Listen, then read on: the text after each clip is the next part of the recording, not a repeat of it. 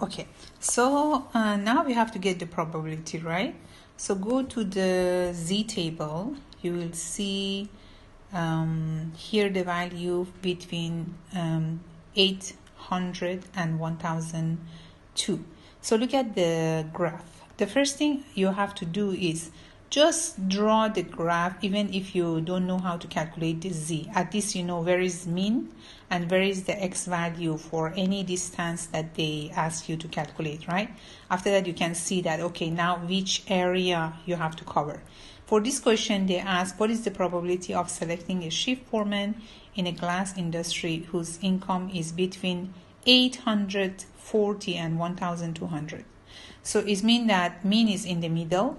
We have a negative side and we have a positive side. So the distance is between, mean is between, and between right and left, right? So when you solve it, put in the formula, you will reach to two value is minus 1.6 and 2. You need the distance between these two. So you go under the Z distribution table, you find the value for minus 1.6. You find the value for 2, so it's up to you again. It's minus from 1 or decrease from 0.5 from each side and add together. It doesn't matter, both is okay. The next one is the distance between 1,150 and 1,250. So look at it, it's exactly in the right side of the mean, and they need the distance between these two values. Again, you are doing the same thing. You get the Z value based on the formula because they already give you the X. Based on that, you will go to the table. You will get the value for these two. Look at it. Both is in the positive side. Based on the formula, they said get the greater than and minus from each one. So you are doing the same thing here, and you will get the distance between these 2 points, right? Okay, sometimes they do vice versa. They give you the probability and they ask you, okay, based on this probability, now we need X. Imagine in the normal life that you go and buy something, they give you 1 year guarantee, 6 months, 2 years, and they said, okay, until this time, if anything happened for this product that you buy, you can come and change it, right? And normally in that time, nothing happened for that product. Normally it's like that. How they calculate that one? They calculate based on this probability. So next time, if you are working in the company and your boss asks you, okay, give me the probability that I just replace, for example, 4%. The possibility that I replace this tire is 4%. Or the possibility that I replace, or for example, give the new laptop is just 3%. So they already give you a probability. Now you have to find that how many years you want to guarantee the thing. So what you do, look at this example.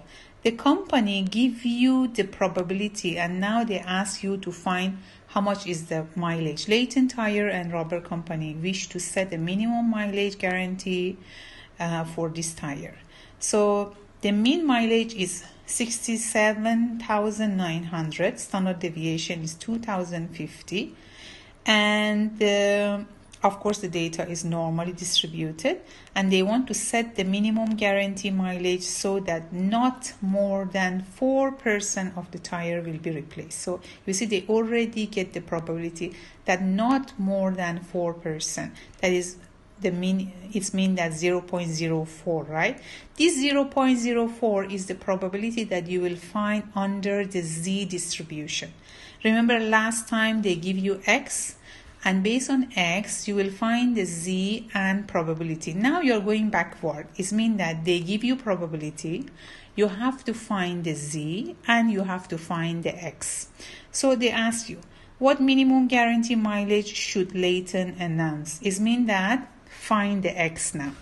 So what you need to do, exactly you are doing backward. First, you will go to the Z distribution table. They already give you the probabilities, mean that the probability is already there under that table. You will search for that value that they give you. They give you 4%, right? So 4% is mean that 0.04. Search for that value. you see when you look at this here, you will see that the most closest value to that value is 0.4599. So if you look at to the, you see here, the z value is 1.7, and in the column and in the row is 0.5, so 1.75, and you already know that is in the negative side. So you find the z, put in the formula, calculate the x value, you will reach to the x. You